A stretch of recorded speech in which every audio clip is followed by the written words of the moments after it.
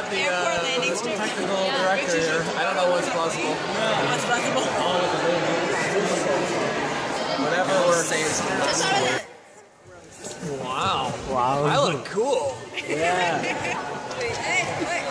That thing's awesome. Yeah. What's gonna happen? You don't have my mohawk. Oh, true. What's gonna happen?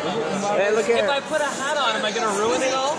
No. We're trying to learn here just because your kids are sitting there twirling crap. Whack! What's going on, Mr. Carolina?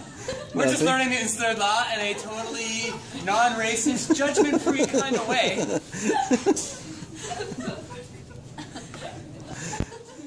Then I mentioned this kid's oh my god. Should I shut this off?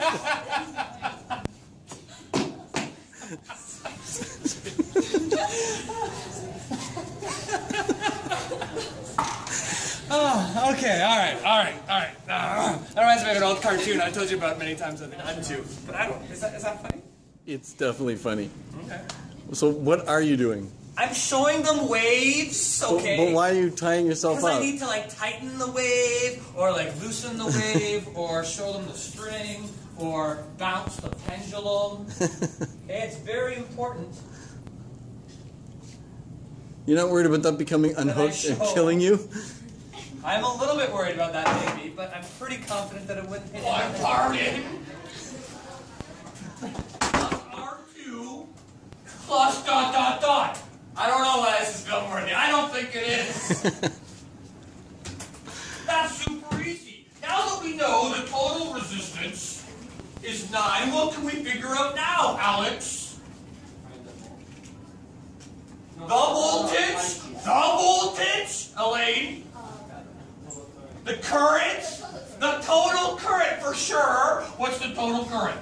And now that I know that 1 amp of current is coming out of this sucker, that means 1 coulomb of charge every second. Oh, don't be so fancy, Farshad. What else can you tell me? We assumed it was ohmic, so B is 1 amp. That's easy, right? When things are connected in series, their currents are all equal.